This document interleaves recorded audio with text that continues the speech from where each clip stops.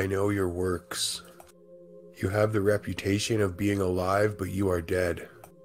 Wake up and strengthen what remains and what is about to die, for I have not found your works complete in the sight of my God. Remember then what you received and heard.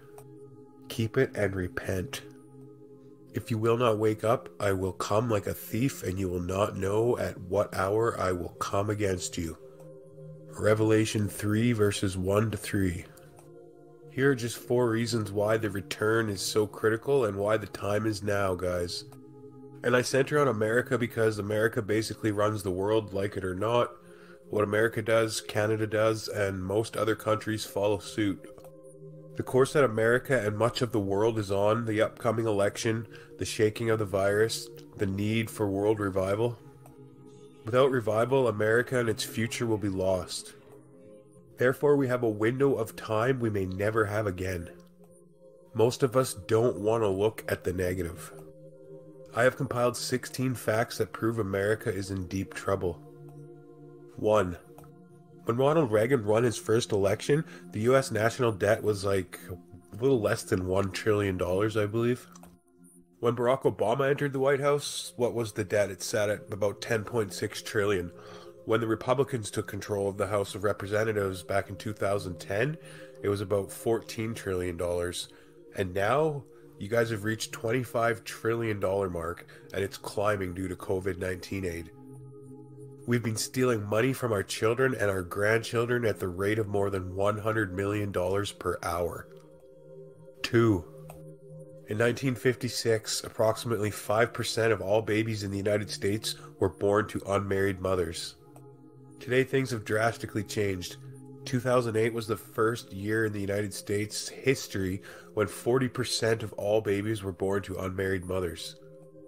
We stayed at that level for 8 straight years. Number 3.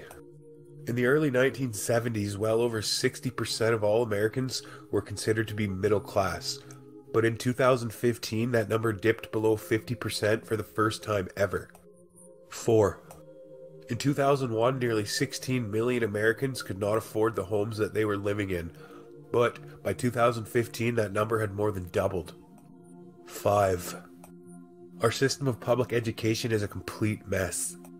A study of millennials in 22 major industrialized nations conducted by the Educational Testing Service found that only 2 countries were worse than the US when it came to literacy proficiency, and the US was dead last in math. Fact number 6. In the early 1970s, 70% of all men in the United States from the age of 20 to the age of 39 were married, but today that number has fallen to just 35%. Instead of getting married and starting families, many young men are still living at home with their parents. In fact, today 35% of all young men from the age of 21 to 30 are living at home with their parents or a close relative. 7. Many Americans don't realize this, but the United States has the highest rate of illegal drug use on the entire planet. But they actually have an even bigger problem with legal drugs. According to a study conducted by the Mayo Clinic, nearly 70% of all Americans are on at least one prescription drug, and an astounding 20% of all Americans are on at least 5 prescription drugs. Fact 8. According to the CDC, 110 million Americans currently have a sexually transmitted disease, and there are approximately 20 million new STD cases in the United States every single year. 9. Thanks to decades of unchecked illegal immigration, membership in criminal gangs has absolutely exploded over the country. Today there are more than 150,000 gang members living in the city of Chicago alone, and they outnumber the police by more than 10 to 1. Number 10. Today there are more than 4 million adult websites on the internet, and they get more traffic than Netflix, Amazon, and Twitter combined. Addiction to these websites has become a major national crisis, and yet very little is being done. One major survey found that 64% of all Christian men in America view adult material at least once a month, and a different major survey found that 68% of all Christian men in America view adult material on a regular basis. 11. When federal income tax was introduced in 1913, it was fairly simple, and most taxpayers were taxed at a rate of just 1%.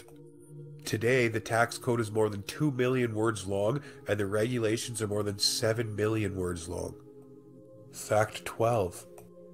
The government continues to waste money in absolutely insane ways. For example, the US military actually spends $42 million a year on Viagra. 13. We are an extremely, extremely unhappy nation. If you can believe it, doctors in the United States write more than 250 million prescriptions for antidepressants each year. 14. Back in 2007, 54% of all Americans were opposed to gay marriage, and only 37% wanted it to be legalized. Today, over 62% of all Americans support gay marriage, and only 32% are still against it. 15. The average rate of economic growth over the past 10 years has been exactly equal to the average rate that the US economy grew during the 1930s. We were stunned when we discovered the US economy had only grown at an average yearly rate of just 1.3% over the past 10 years, and that is the exact same average yearly rate that the US economy grew during the decade of the 1930s. 16. Since Roe v. Wade was decided in 1973, nearly 60 million American children have been murdered in America's abortion mills. Sadly, the number of children aborted each day in this country is roughly equal to the number of Americans who lost their lives on 9/11. We are now in a critical time, especially for people in America. I believe that we have been warned. God in His mercy has afforded us a time of reprieve to turn and repent for our land to be spared from destruction. It's a Nineveh moment.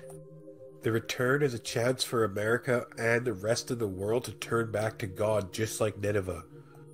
The return, I think, is a gathering to spark a movement, guys, to gather, to fast, to pray, and to repent for our wickedness. Yet now, declares the Lord, return to me with all your heart, with fasting, with weeping, and with mourning, and rend your hearts and not your garments. Return to the Lord your God, for He is gracious and merciful, slow to anger, and abounding in steadfast love, and He relents over disaster. Who knows whether He will not turn and relent and leave a blessing behind Him, a grain offering and a drink offering for the Lord your God? Blow the trumpet in Zion, consecrate a fast, call a solemn assembly, gather the people. Consecrate the congregation, assemble the elders, gather the children, even nursing infants. Let the bridegroom leave his room, and the bride her chamber.